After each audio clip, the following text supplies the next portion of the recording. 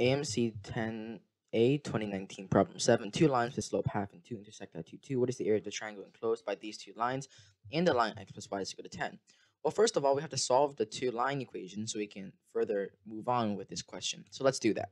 Y is equal to half x plus b because the slope is half, and another line is y is equal to 2x plus c because the slope is 2, and the x-intercepts with the two lines are obviously different, so you must use different variables.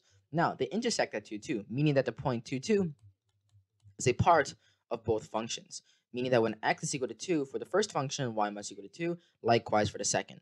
So if we plug it in, 2 is equal to half times 2 plus b, so 2 is equal to 1 plus b, so b is equal to 1. So the first line equation will be y is equal to half x plus 1.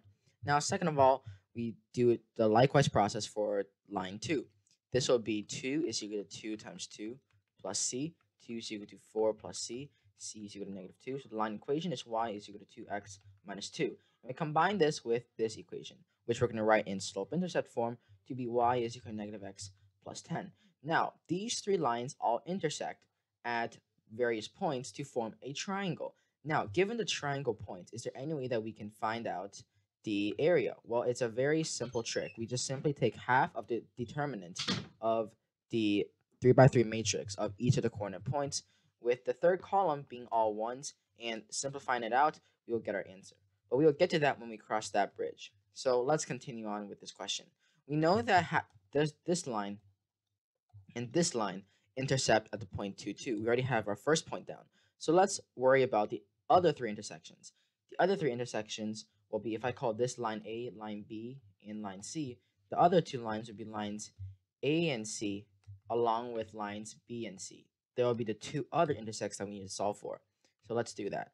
Y is equal to half x plus 1, along with the c, y is equal to negative x plus 10. If we call this equation 1 and we call this equation 2, we can subtract equation 1 from equation 2 to get 0 is equal to 3 over 2x minus 9. So 3 over 2x is equal to 9. So x is equal to 9 times 2/3, which is equal to 6. So the x coordinate will be 6. We can plug this into our second equation to get y is equal to 4. So the second intercept point will be 6, comma 4. Now what about the third point? Well, the third point will be the intersection between lines B and C. So we solve for lines B and C. Y is equal to 2x minus 2. And for C, y is equal to negative x plus 10. We call this equation 1. We call this equation 2. We subtract equation 1 from equation 2. 0 is equal to 3x. So minus 12. Hence, x is equal to 4. And from x is equal to 4, we can plug it into the second equation to get y is equal to 6. Hence, our third point of intersection will be 4, comma 6. Now that we have the 3 points within our triangle, we can begin to find out its area. Its area will be simply half times the determinant of the 3 points, with the third column being 1. So 2, 2 being the first coordinate, 6, 4 being the second, and 4, 6 being the third. And the third column will just be 1.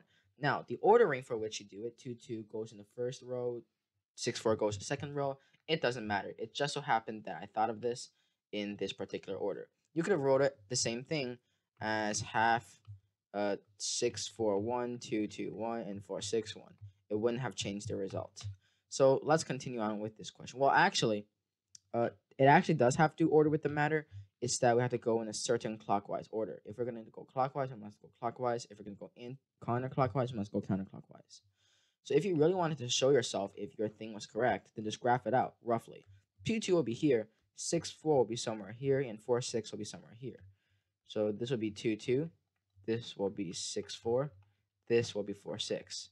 So we can go counterclockwise. 2, 2 to 6, 4, 6, 4 to 4, 6, 4, 6 to 2, 2.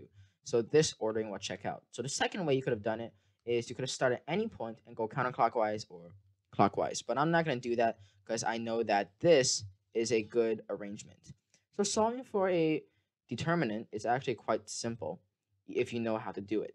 It's simply we multiply by this column first. So it's about to get messy, so I'm going to rewrite it.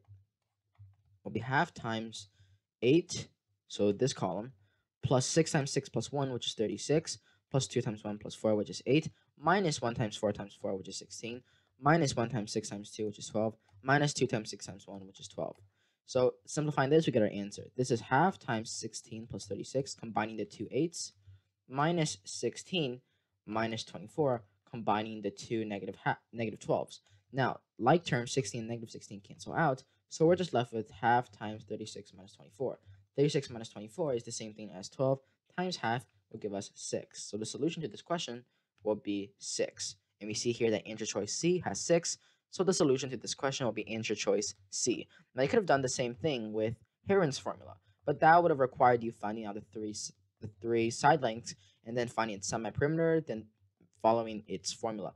But this is definitely the most easiest way to go. And you could have done many other ways as well. And the other answers are listed on the AOPS website, so please consider checking them out. But nonetheless, this is my solution, and the solution will be 6.